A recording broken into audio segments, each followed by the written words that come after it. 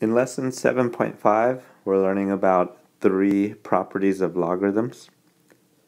So for the first property, if the argument has a product, you are allowed to break it up into 2 separate logs using addition.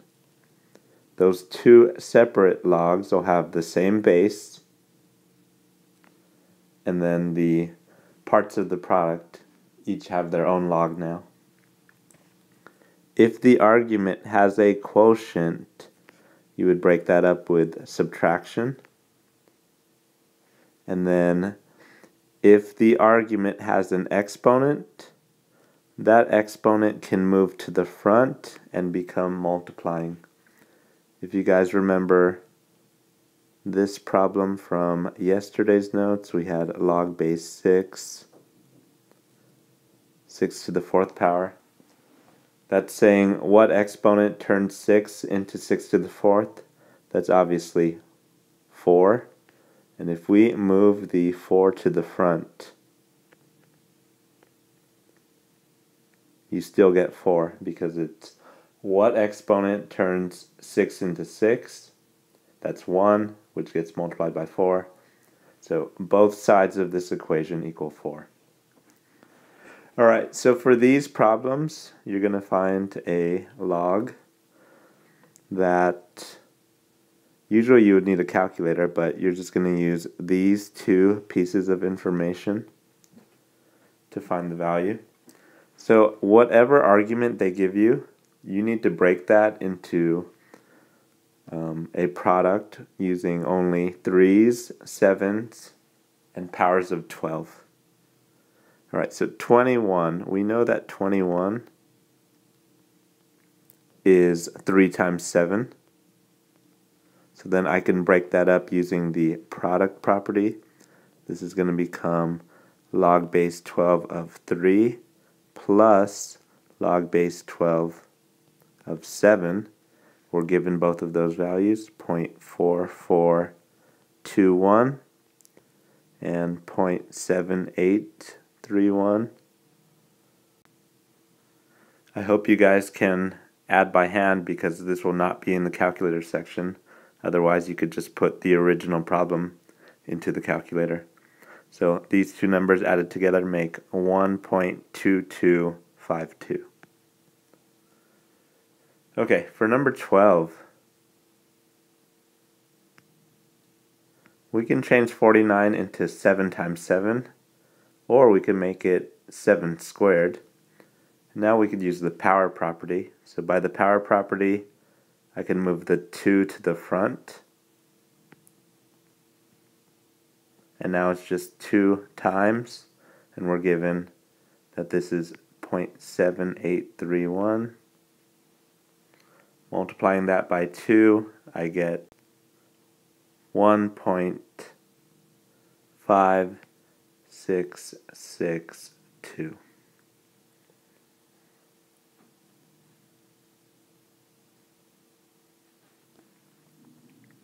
So they give you log base 12 of 3 and log base 12 of 7.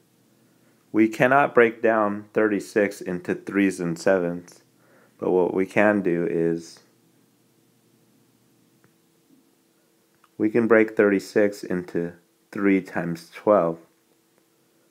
So 3 was given, and then we don't need a calculator to do log base 12 of 12 because 12 is a power of 12. So we're going to break this up using the product rule.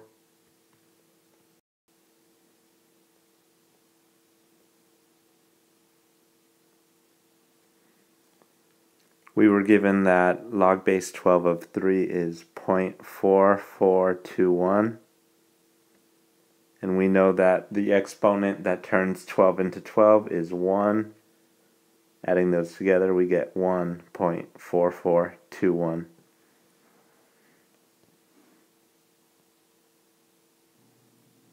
For number 4, we're going to use the quotient rule.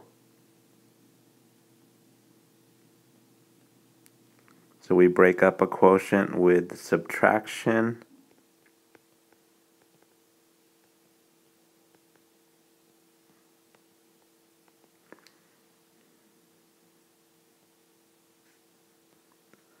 27 is 3 to the third. Log base 12 of 49, that looks familiar. We just found that on number 2. So I'm just going to plug in the answer to number 2 right now. The exponent for the argument can move to the front.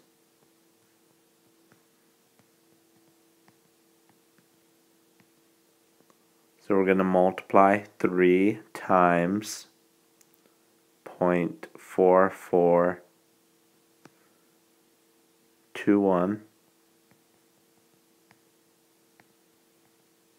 So this is going to become 1.3263. And it looks like our answer is going to be negative. We know that it has to be a negative exponent because this number is smaller than 1. So we know that 12 to the 0 is 1. So if we want to make 12 something smaller than 1, it'll take a negative exponent to do that. Alright, so subtracting those two, we get negative 0.2399.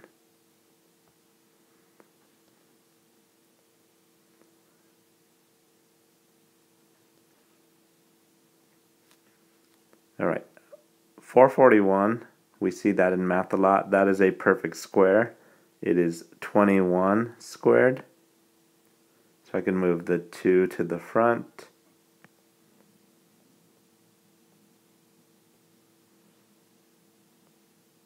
On number 1, we found that this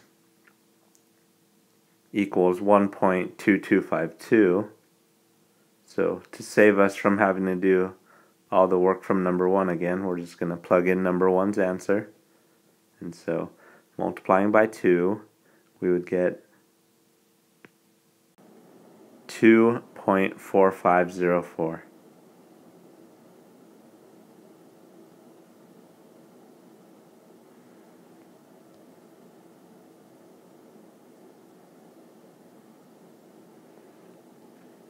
Alright, now we're going to use these properties to solve equations. So, using the product property, but working backwards, we have addition. And you need to make sure these logs have the same base. So they both have a base of 5, and you're adding them. So because of that, you can multiply their arguments together. 4 times 2x is 8x.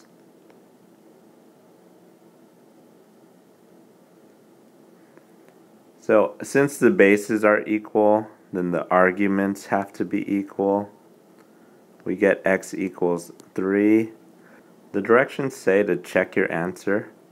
All you really need to do is just make sure that all the arguments are not negative. Actually, the arguments aren't even allowed to be 0. So you have to check that the arguments are all positive. Well, that doesn't have a variable, so it's obviously positive. So plugging in 3 there, 2 times 3 is positive, so it works. And this last argument doesn't even have a variable, so that's obviously positive 24. So remember the rules. The base has to be positive and is not allowed to equal 1. The argument just has to be positive. Alright, so we're going to use the quotient rule on number 7. Log base 6 for both of them, so we can divide the arguments.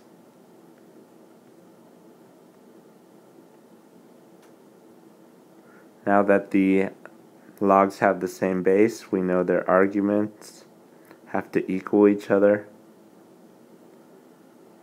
So 2x equals 3x minus 3, which means that x equals 3.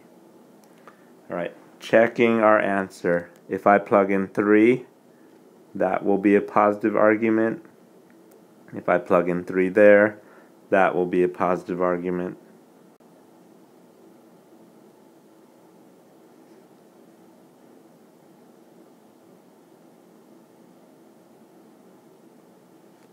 For number 8, we can use the power rule.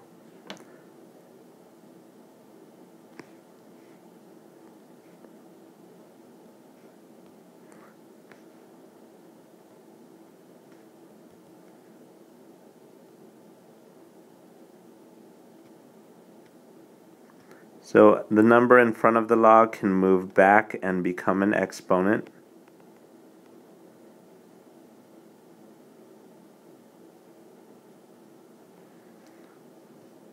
We can get rid of the logs.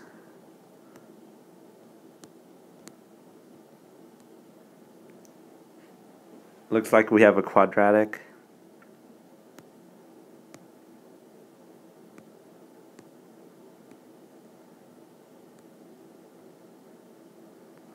Moving everything to the left side, we get x squared plus 3x minus 10 equals 0. So if we factor that, we get x plus 5, x minus 2.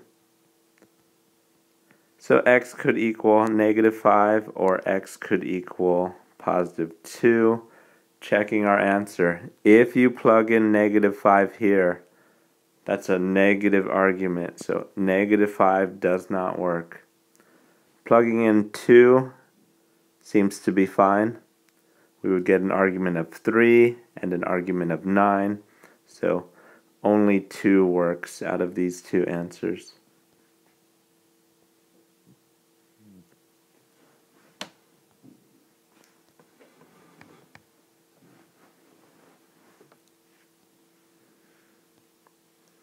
Okay, number 9, we're going to use the quotient rule again. So if you guys want to just skip the first step, we can already see that it's going to be c plus 3 over 4c minus 1. That equals 5. C plus 3 equals 20c minus 5. 19c equals 8. So c equals 8 over 19. Let's plug in. If I plug in 8 over 19, well, that's addition of two positive numbers. That's definitely going to be positive. 4 times 8 over 19. 4 times 8 over 19 is 32 over 19. That's bigger than 1, so that will also lead to a positive answer. So again, 4 times 8 over 19 is 32 over 19. That's bigger than 1, so if you subtract 1, it'll still be positive. On the back, we're checking if these equations are the correct application of the properties on the front. So looking at number 10, the argument has a product. They broke it up using addition, so this one is true. On number 11, they have a power in the argument. We learned that you can move the exponent to the front, so that looks like a correct application of the power rule. All right, over here we have addition in the argument. You are not allowed to break up addition in the argument, so that one's false. This would have been correct if we had 2z in parentheses. Okay, for the last problem we have an equation.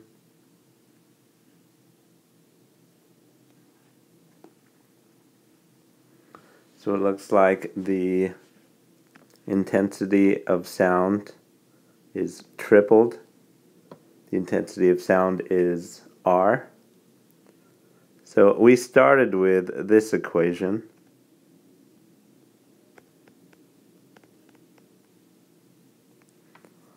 And then what's going to happen is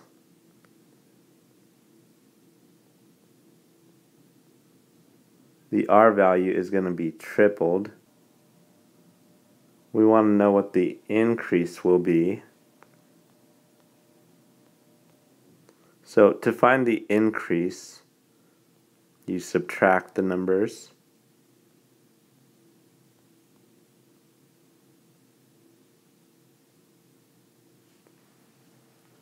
So we learned that numbers in the front can be moved to the back and vice versa. So I'm going to take those and move those to become exponents.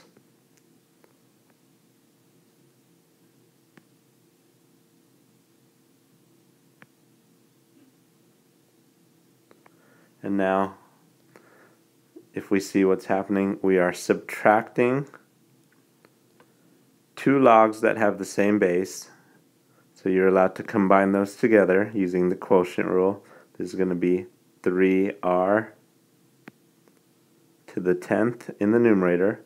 The denominator is going to have r to the 10th.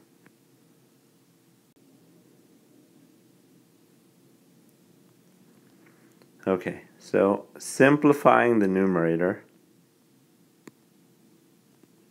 I know the numerator is going to become 3 to the 10th times r to the 10th. The denominator just has r to the 10th. So now I could cancel out the r to the 10ths. And so our answer is going to be log base 10 of 3 to the 10.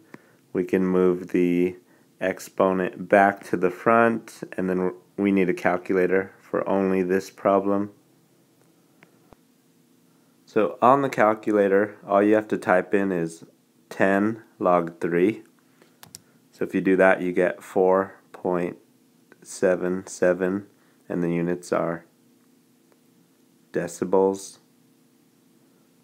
On the calculator, they assume that the base is 10. So when the base is 10, you could just use the log button.